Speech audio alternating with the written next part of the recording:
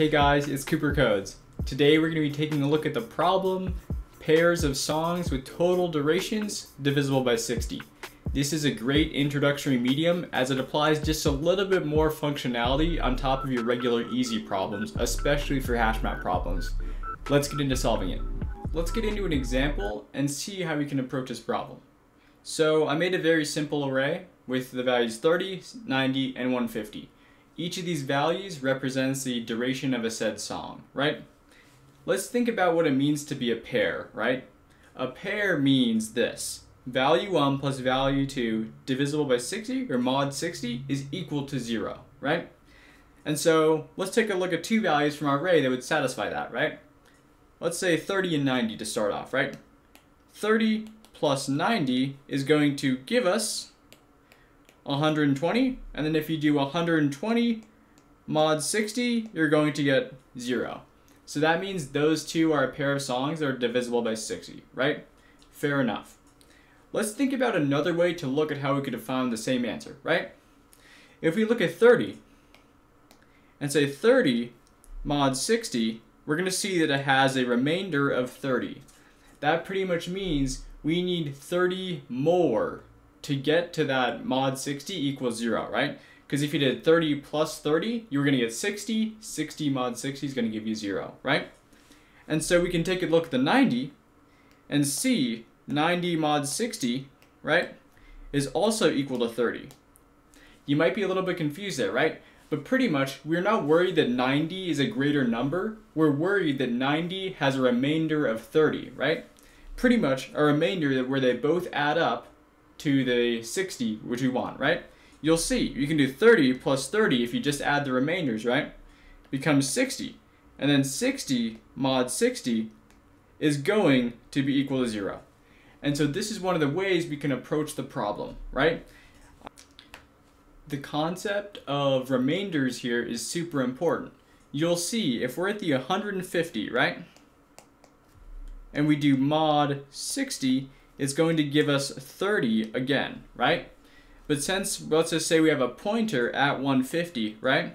We have two numbers behind us we could consider, but we don't worry about what the actual numbers are. We just know that we've seen two numbers previously that have a remainder of 30, right? Because we're pretty much saying we're at 30, what do we need to add to 30 to get to 60? It's 30, right? And so we can use a certain data structure to look back and see how many 30 remainder numbers we've seen before, right? This is one of the main concepts of the problem. And we can store the things we've seen before in a hash map, right? You can imagine, this is what the hash map is going to do. We're going to be at 30, let's say where our pointer goes back to our very first element, right? 30, and we're going to have a hash map, right? I'll just call it map in the top right here. Map is equal to a dictionary, right?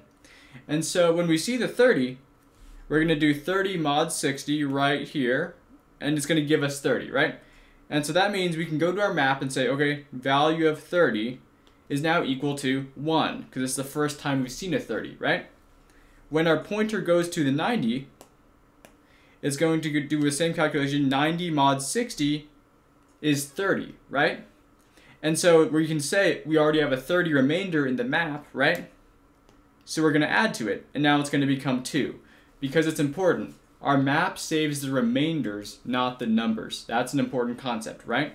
So let's just say hypothetically we're at the 150, right? We can say 150 mod 60 equals 30, right? Then we can say, all right, let's go into our hash map and see this value 30 where I just put a square around it. Let's go in and see how many times that's happened in our map, right? And we also do this at the 92, but I skipped over that, right? But at the 150, this is what the steps going on, right? Is we're saying, okay, we're at 30. That means we have to add 30 to get to 60, right?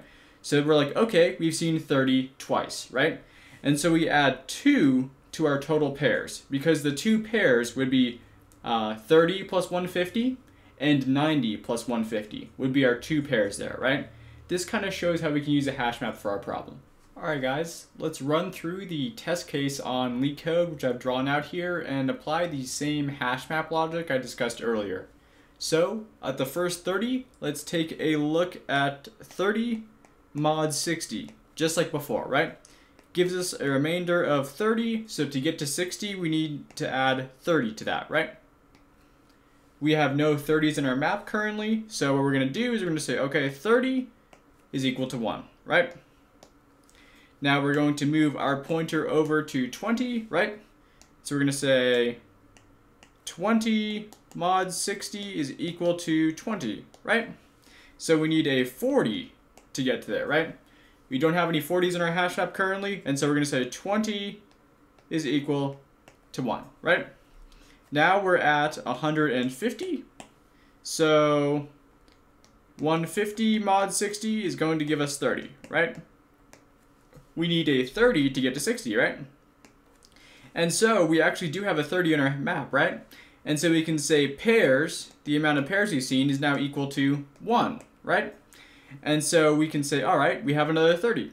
An important concept here is we have to add to, even if we use our 30 and we use the remainder and the value, right, we still need to add to the hash map after, right? So we do +1, and so now that is going to become 30 is going to have a value of 2, right? And so now we are going to move forward to the 100 here. And so let's take a look at this. 100 mod 60 is going to give us 40, right? With 40, we need 20 to get up to 60, right? Good thing for us, we have a 20 in use, right? And so we can use that 20 and add another one to pairs. So pairs is now equal to 2, right? Because what we did is we took a look at this 40 and this 20, and that's how we found the values that would add up to 60. We don't care about the specific values, we care about their remainders, right? And the count of them is another thing that's super important. So let's go back. Now we are going to take a look at the 40 here, right? Oh, totally missed this part. What you got to do here is, since we had this 40, we have to now say 40 is equal to a value of 1 since it wasn't previously in our hash map, right? All right, now let's move to the next value. 40 mod 60 is equal to 20, right? You'll see we now have a 40 in our hash map to add to that, right? And so we can go in and say, all right, we have a 20 here. It needs a 40 to get up to 60. So we can use a 20 in our hash map and add 1 to our pairs, right? So now add 1 to the pairs is going to be a total of 3, right? And just, to be, just to stay current with how we're updating our values, we are going to take this 20 and add 1 to it. Because as you can see, we have a 20 here, right? And you'll see, let's just go through and make sure we did all our calculations correctly. We have 2 30s in this list over here, right? Which we account for right here with the 2 30s, right? Or 2 remainder 30s, I mean. And so now we have a 20 here. Right here, a 2 20s, so we have a 20 with the value of 2, right? And 1 40, so just a 40 there, right? And with this process, we were able to get to the expected result from the Leetcode example. All right, let's get into actually coding this. All right, guys, let's get into coding the actual solution, right? First things first, let's take a look at what we said so far and the variables we're going to need to start out, right? One variable we kept on using was map, right? A simple hash map for us to save the previous mod values, right? Then we also used a pairs to keep track of the amount of pairs, just a simple integer, right? In our example, we had a very simple loop that just went through all the numbers. Since we didn't really care about the indexes of where the numbers were, we can just say for num in time, right? I'm honestly confused why Leetcode didn't call it times, but I guess, that's Leetcode's choice, right? All right, so let's take a look here, right? First things first, we're going to want to get that mod 60 value, right? And so let's call it mod num, the number we got when we mod 60 to our current number, right? So then we go num mod 60, right? First things first, one thing to think about is if num is 0, right? That's actually an edge case when you're using the modulus, so you have to be careful there, right? Because 60 mod 60, right, is going to be equal to 0, right? But if you do 60 minus, 0, it's going to give us 60. But that would never show up in our hash map. Only zeros would ever show up in our hash map, right? So we have to have a specific use case just for that. So let's code that out, right? If, and I've coded out our 60 on accident here, or commented it out. let's take a look here. So if mod num is equal to 0, right? We're pretty much going to say if 0 is in the hash, right? Total pairs plus equals the amount of values we've seen there, right? So it'd be hash of 0. You'll see we have to do this edge case because the other way we find, like let's say we have the remainder 20 and we need 40, right? How we find that 40 is we do 60 minus 20. Does that kind of make sense? I didn't go over that in our diagram, but that's kind of something I was hoping we could get to there slowly, right? And so that's how we get to the other values, right? Is we say take 60 minus the mod num, right? This is going to give us the value we need to get up to 60, right? If we are at 20, we need 40 to get up to 60, right? So 60 minus 20 is going to give us 40, right?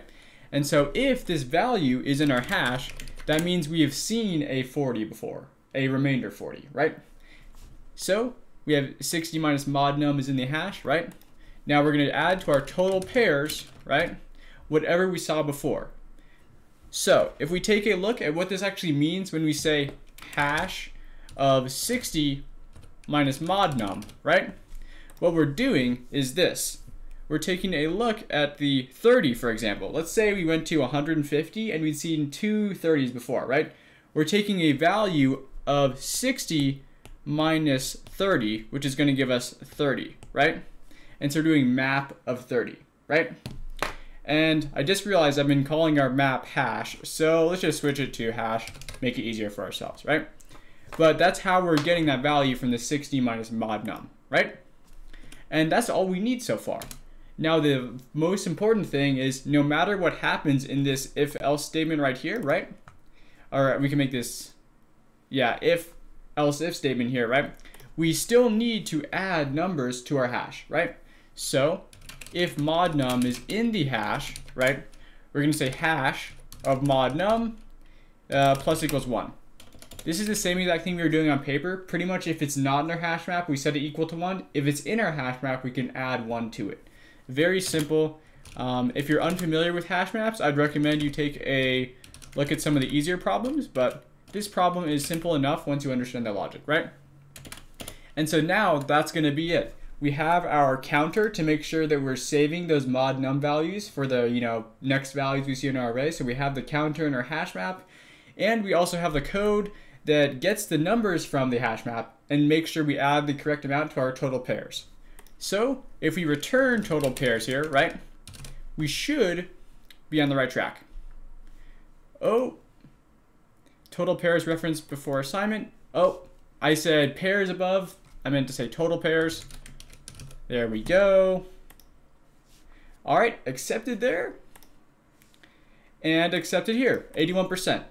So if you guys have any questions as to how I got to this solution, I would definitely recommend using the debugger or going back through the test cases I tried out.